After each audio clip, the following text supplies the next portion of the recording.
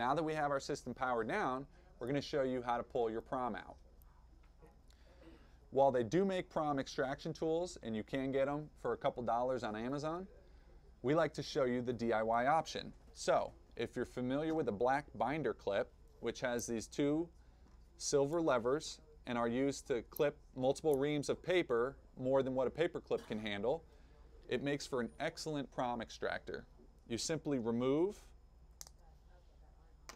the two silver levers, and you're left with a piece that has a nice 90-degree angle, which can act as a nice little lever to put pressure on the back of the PROM and lift it away from the PROM holster.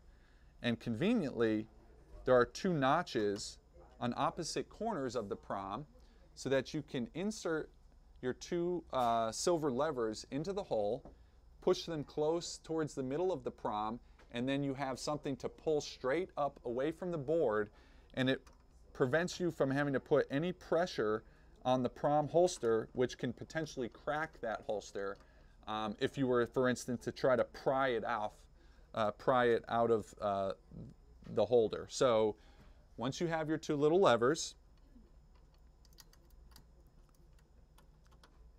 you stick them into the opposite corners, and with a little bit of pressure, we have pulled our PROM out of the holster. And you can see it's there. And you simply take your new PROM.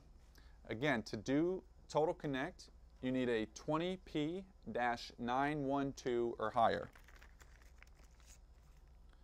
Because we are not an ADT company, and we're looking to get total connect service, which doesn't work with an ADT system, you need to use a traditional Honeywell PROM. Now that we've removed our PROM, we're going to locate our new non-branded Honeywell PROM.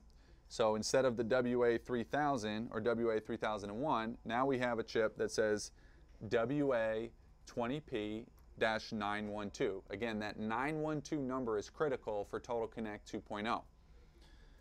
You get the correct PROM, you line it up into the slot, make sure that the writing is upright, and simply put pressure on the center of the PROM and push it down as far down as you can do it. Once it's in nice and tight, you can power your system back up by simply reconnecting your battery lead and replugging in your transformer to your wall outlet. Now you have a control panel that supports Total Connect 2.0.